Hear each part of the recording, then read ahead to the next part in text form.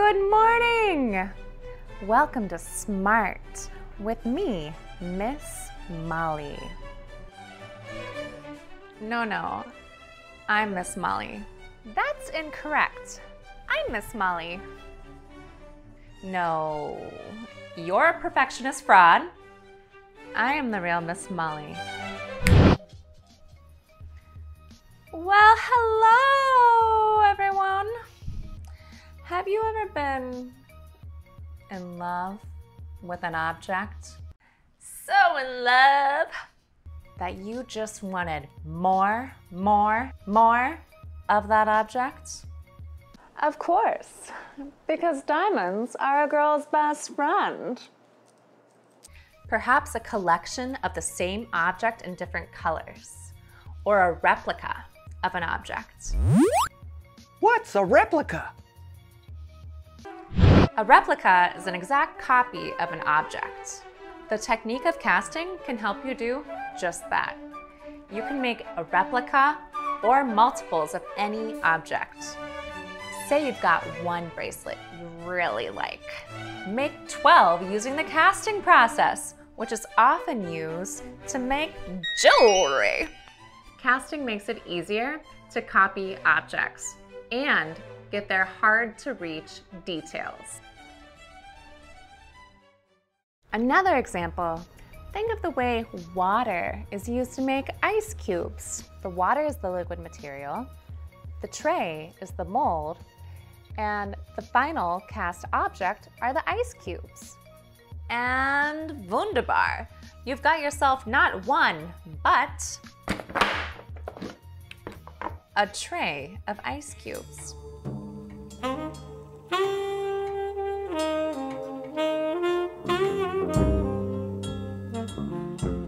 These are the materials you'll need for today's lesson. Most of them can be found in your home. We've got plaster of Paris, insulation foam, water, 2 clear buckets, your ventilation mask, a paper cup, pliers, soft clay, a wooden baseboard, steel binding wire, Vaseline, a little sponge to apply the Vaseline, a ruler, marker, pencil, carving tools, a hot glue gun, and cardboard.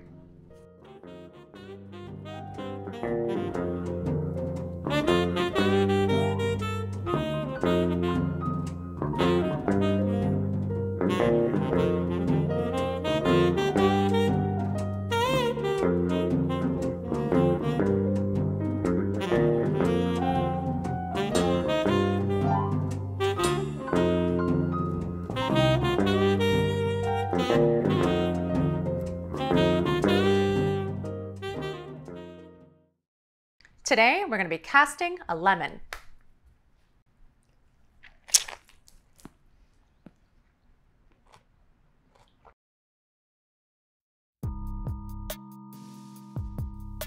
Roll out the clay on the baseboard.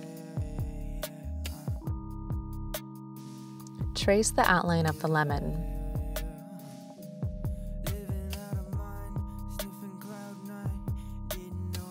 Carve out a hole to place your object halfway in the clay.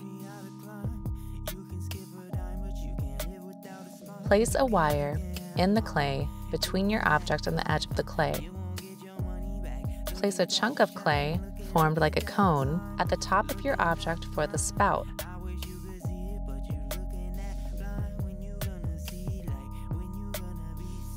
With the ruler and your cutting tool, trim the edges of the clay to fit the sides of your box.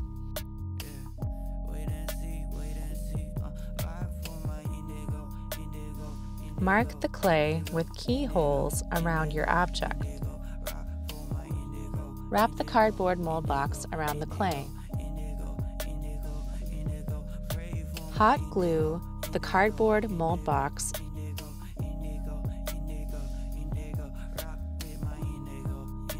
Coat the inside of your mold box with Vaseline. Put your mask on to protect you from the plaster dust. Mix the plaster of Paris to water in a ratio of 2 to 1, 2 parts plaster to 1 part water.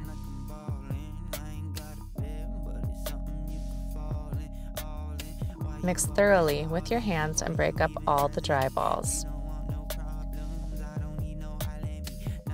Pour the plaster in the mold box. Tap out the bubbles.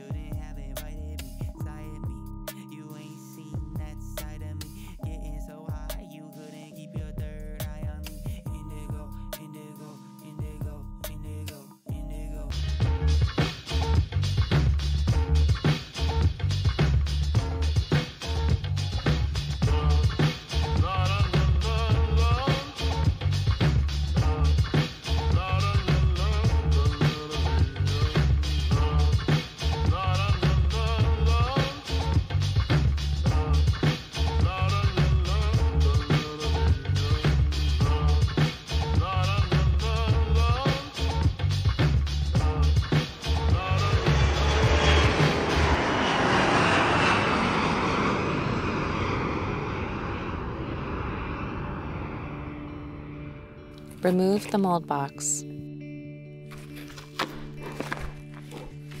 Clean up the edges and smooth out the bottom. Gently remove the clay. Be careful not to remove your object. Replace the ventilation wire with your object in the plaster.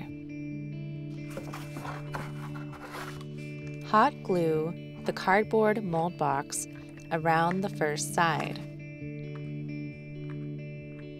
Coat the inside of your mold box with Vaseline. Mix the plaster and water in a 2 to 1 ratio. Pour plaster in the mold box.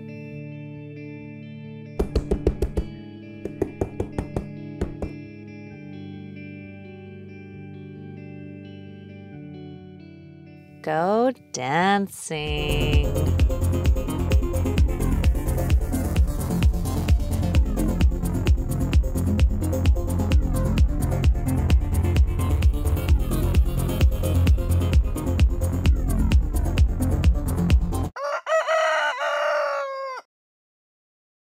Remove the mold box.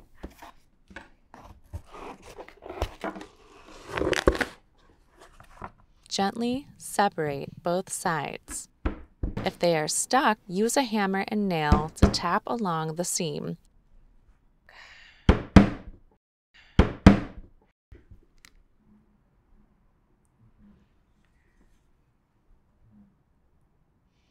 Now you have both sides of your mold. Time to cast. Coat Vaseline all over both sides of your mold, from edge to edge and every crevice. Be careful when handling them, as the plaster can chip easily. Put the sides of the mold together. Use steel binding wire and pliers to wrap wire around the mold.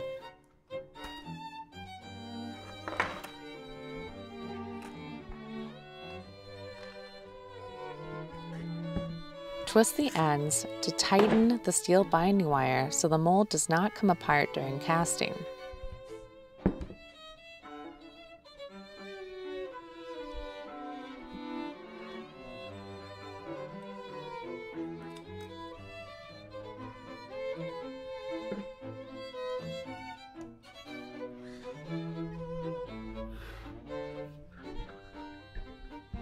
Follow the instructions for the insulation foam that are on the can. For Great Stuff insulation foam, place the straw on the nozzle.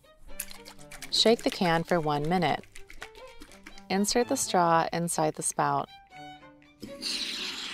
Pull the nozzle on the can. Continue pulling the nozzle as you pull the straw out of the mold. You will have an overflow of foam come out the top of the spout. This is a good sign you are filling the entire mold with your material.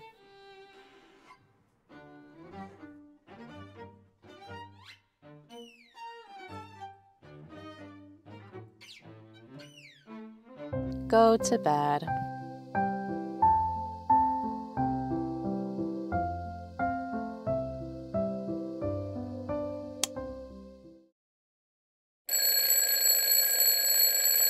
Wake up and return to the studio.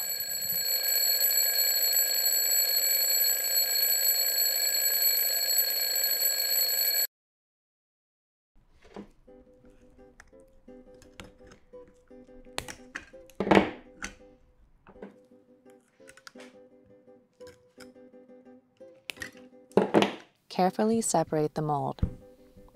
Try wiggling and rocking both sides before pulling them apart. This will prevent you from tearing the foam. Gently remove the casting, slowly peeling the sides up and out of the mold.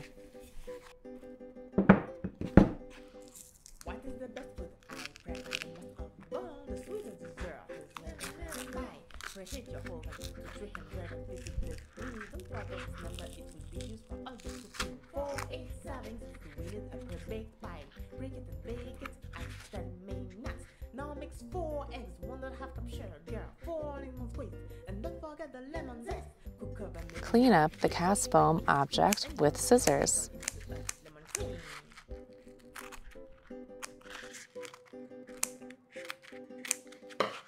The foam object may look shriveled. Squeeze it a few times to get some air inside.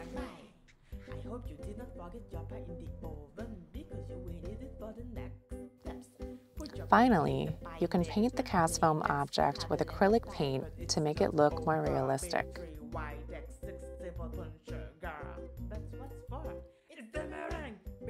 Your plaster mold can be used over and over again as long as you are gentle with it and use it correctly every time. That means using plenty of Vaseline on both sides, gently binding and unbinding the steel wire, and carefully removing the casting. Other materials you can use in your plaster mold are wax, plastic, cement, clay, and plaster. Wait, what? Plaster and plaster? Yes. If there are other liquid materials that harden through the curing or cooling process, you should totally experiment with those in your plaster mold. Maybe you could use chocolate or soap. Now that you have your first cast foam lemon, what are you gonna do with it? Are you gonna let it be a single colorless lemon with the tone of puke beige for the rest of its unnaturally born life? Or will you make multiples of foam lemons so that you can make lemonade?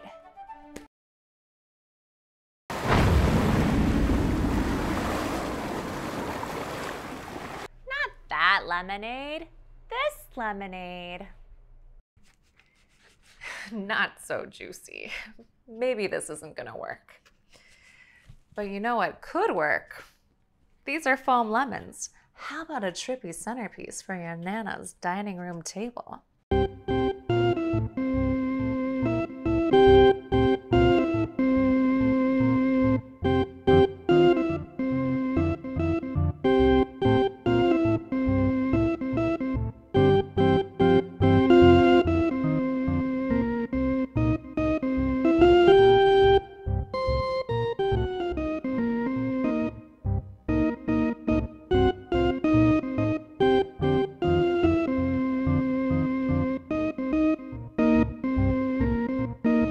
Thanks for joining me for tonight's lesson. And until next time, I'm Miss Molly. Happy casting. Wunderbar. A kiss on the hand may be quite continental, but diamonds are a girl's best friend. A kiss may be grand, but won't pay the rental on your humble flat, or help you at the automat. Men grow cold as girls grow old, and we all lose our charms in the end. But square cut or pear shape, these rocks don't lose their shape. Diamonds are a girl's best friend. Tiffany's.